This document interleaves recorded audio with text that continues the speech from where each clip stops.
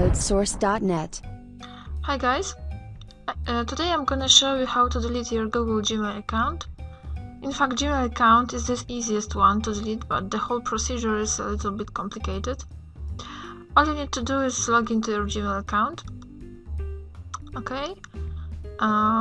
Once you are done, go to the upper left corner and click on your name and then select account. When you're on the account page, scroll down the page and find account management. Then select close an account and delete all services and information associated with it.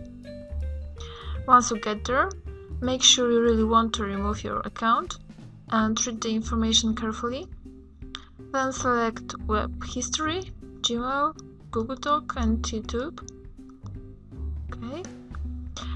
In order to confirm, insert your password and select yes, I want to delete my account. Okay, then press delete Google account.